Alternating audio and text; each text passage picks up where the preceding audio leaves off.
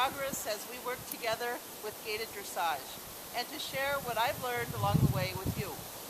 So, thanks for watching.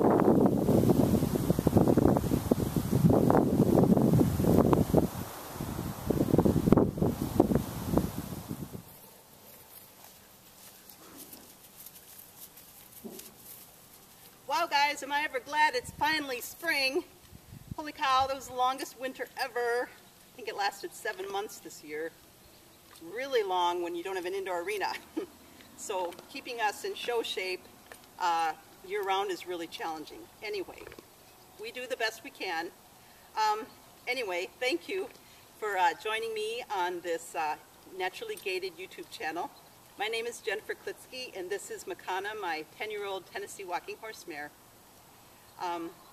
We've been together since she's been 3, and she's my first gaited horse. I've had horses for 30 years, and I've been a student of dressage for that whole time, 30 years. And dressage is really the only training method that I know. So that is what this horse has learned. And we pretty much, it's been a real big experiment for us because I wasn't really sure if dressage and gaited horses went together. But I've been very happily surprised that it has. And I've met many people who have also applied dressage to their gaited horses with a lot of success. And then in 2010, I kind of stumbled upon this whole gaited dressage and competition idea by accident. I was looking in Craigslist and happened to notice that not far from here was a schooling dressage show.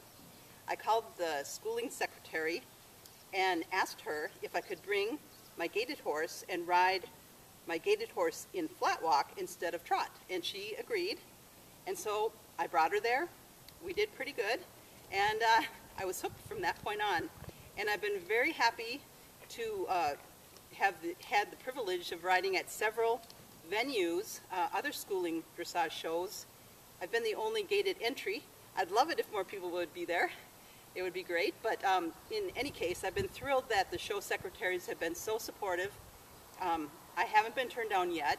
I think it's really important, though, that you contact the show secretary before the event and ask if it's okay to bring your gaited horse if you are interested in doing so, because there's nothing like surprising the judge and the show committee with a horse that doesn't trot. So if you prepare them in advance and give them the opportunity to say yes or no, I think it works a lot better that way. But like I said, to date I have not been turned down, and it's been a very positive experience for both me, my horse, and the show. A lot of the local schooling shows really benefit from having more entries.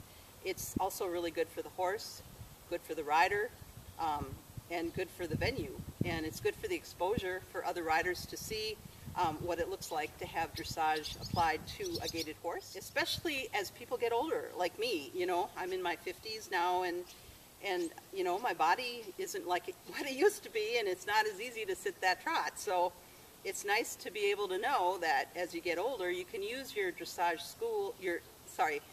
as you get older, it's good to know that you can use your dressage training methods and apply it to a horse that doesn't trot. Your dressage training to a horse that doesn't trot, so a real smooth moving horse that is easier on your body. So all that said, thank you so much for joining this channel, and just keep in touch, share your own stories and videos with me, because I am always eager to learn from you. So I've learned so much from what I've seen already out there, so I really encourage you to continue to write to me. I really enjoy that. Share your videos, your stories, your feedback, and your questions. Boy, when you ask a question, I can always post it, because there's lots of people that, you know, can share their feedback and their ideas as well. So thank you so much for joining me on this channel, and also visit naturallygated.com. Also, there's a Naturally Gaited Facebook page, so I encourage you to visit that as well. I share a lot of stories, links, pictures, and videos that I come across that I find useful, so maybe you'll find them useful as well. So thanks again for joining us. Until then, happy trails.